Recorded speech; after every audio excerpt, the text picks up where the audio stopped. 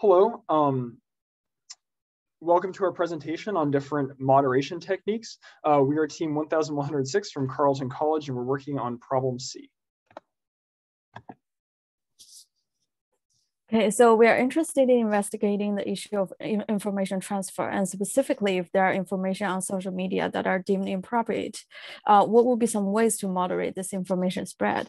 And the two commonly seen ways nowadays would be censorship moderation and warning moderation. So basically, the censorship moderation means that the platform manager could simply censor the information directly, and this might be a more effective method and may have a permanent effect. And the other method of warning moderation is to include a warning on the website that indicate the message is inappropriate. Today, we will focus on these two approaches and see how effective they are. And we will answer the questions, how population of different groups change with time. And from this population change, we can actually determine how effective are the different approaches to moderation.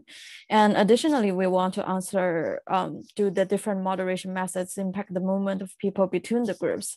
And we are also interested about what happens when changes are made to the assumptions and how sensitive are our model to these assumptions. So there are four main assumptions we made in order to construct our model. And first, we defined there are three different groups of population, one of which is opinionless initially, and we denote it as P3. And we defined there are two other population groups with an initial opinion, and they could either represent completely different opinions or just different levels of agreement on the same opinion. And we can see this later in our model. We also assume that the three groups are representing all population on the social media, meaning that the total population of the three groups together shouldn't actually change. And in equation form, this will look like the P1 plus P2 plus P3 over dt should be 0. We also assume that constant parameters, and later we can see what the parameters actually represent. And for here, we just need to understand that we define the rate of transfer as parameter times the population of other groups we're interested in. And this should be clear for our model later. Yeah, so the first model we're going to talk about is the censorship moderation model. So basically, this model consists of three groups, P1, P2, having opposite initial point of views, and P3 is the opinionless group. And we suspect that at first, the inappropriate information is more related to the point of view of P1. And when the information that's closer to P1 is censored, the direct result will be that with relevant issues, people can only see the point of view closer to P2, and the information concerning P1 will disappear on social media.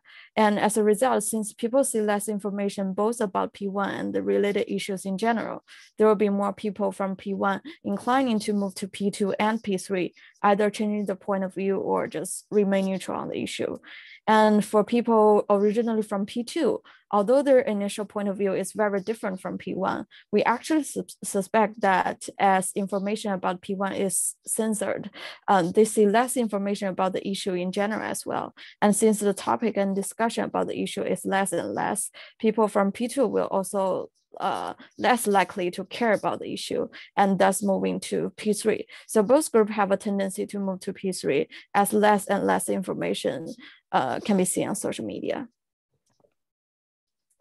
And there are some unique points about the censorship model that we want to discuss that makes it very different from the warning model. So we suspect that since information inclined to one side is seized directly, there could be more extreme of either population, and the change may be more obvious and severe. So we put no limit, either upper limit or lower limit, on the number of people that could be reached in each group.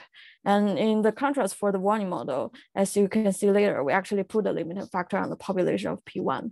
We are also quite certain that since the people lose some space to discuss and exchange their opinions because P1 related information are censored, the opinionless group will be more important because when P1 and P2 group are less likely to communicate and convince each other, then P3 will play a major role.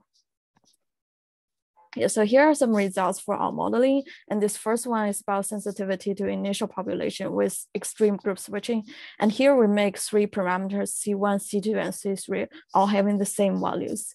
We can see in this case, the initial population doesn't have a strong effect on the long-term behavior. And both groups of P1 and P2 will tend to move to P3 as what we expect just now. And the P1 and P2 group will tend to vanish in the long term. So everyone will roughly hold a roughly like neutral opinion. And so the population, it's worth noticing that population of P1 is vanishing more quickly than P2 as well. And this also makes sense because the P1 related opinions are censored directly. Yeah, in this graph, we explore the sensitivity to initial population for cyclic preferences. And so basically we are choosing C1, C2, C3 amount to fixing a characteristic time for problem. And in this case of cyclic change, we can observe a kind of oscillation in the graph, but in each cycle, P3 still seem to win over P1 and P2, and P3 is showing the same maximum position by the end, just the same as the last graph when the parameters are held constant. And one thing worth noticing is that the change in this case for the censorship model is very obvious. Like the peak is very steep and the period is roughly small. And this is very different from what we will see for the warning model later.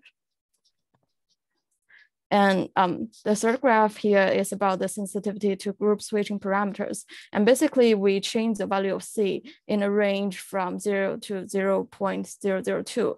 And we obtain this graph, and we can see that our model is relatively stable against the small fluctuations with initial parameters. So our model is quite stable with both the initial population and the parameters for our censorship models.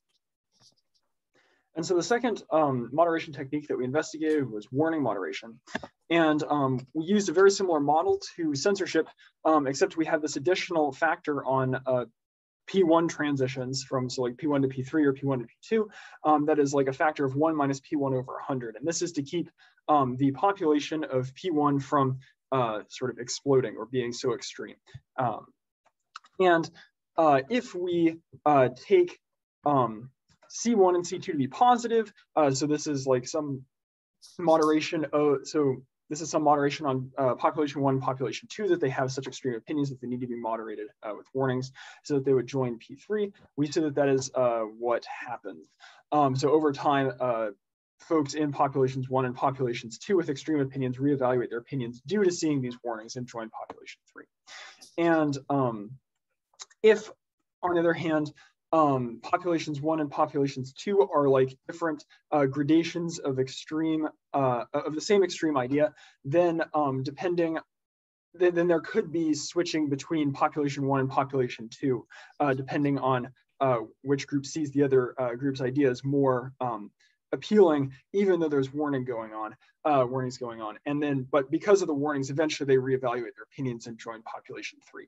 And we see that in the graph on the right, when there's incentive for population 2 to join population 1, the population 1 falls off more slowly, and this could be some sort of indication that they hold to their ideas more tightly.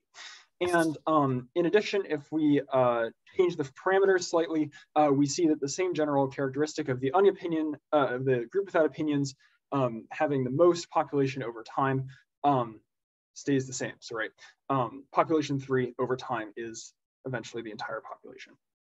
And if we adjust the incentives so that population 2 has the most extreme ideas in their warnings, so that they choose to go to the opinionless group P3, but P1 has ideas that are intriguing to folks in population 3, then we see sort of this like fluctuation if population 1 is not warned.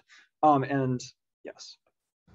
And general conclusions from warning moderation is that similarly to censorship, the population tends to join the unwarned group or groups, and this is stable under initial population fluctuations and under fluctuations in the parameters.